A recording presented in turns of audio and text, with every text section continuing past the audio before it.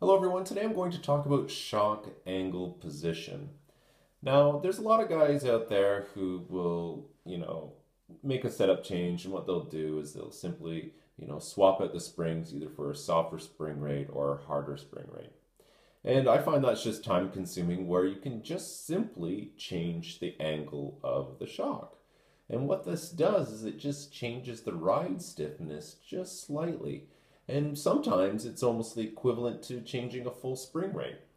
Now, the great thing about changing the shock angle is you can do it quickly, and you could do it quickly through tests. You can simply, take your car out on the track, do a few laps, see how the car handles, and then, if the setup isn't up to your liking, you can quickly unscrew the upper shock mounting position and either go down one hole or go up one hole, and that will definitely give you a different spring rate and feel, and you can go out and quickly test that.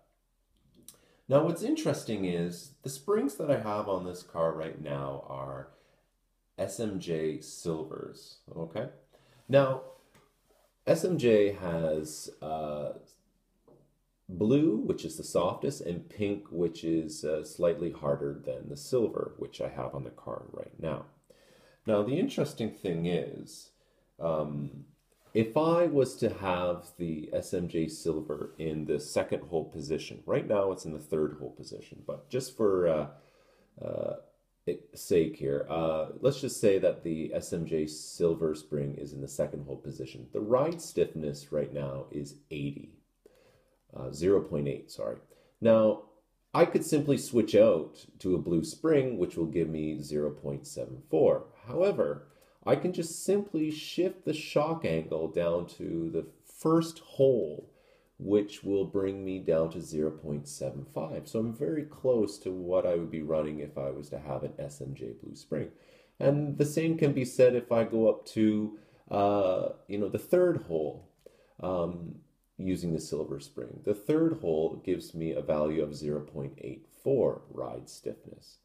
Now, if I was to simply switch out to a pink spring and put it at the second hole, it's 0.85. So there's really very little difference between, the spring changes. Just simply change the shock angle and you'll be able to get very close to the spring rates that you would have to go out and take the shock apart and assemble and reset everything. So really, just use the shock angles, and it's a quick and easy tuning feature to find out what direction you need to go with your car setup. Don't hassle around with disassembling the shocks and switching out this spring for that spring. Just adjust the angle and give it a try. That's why the holes are there. Okay, bye bye.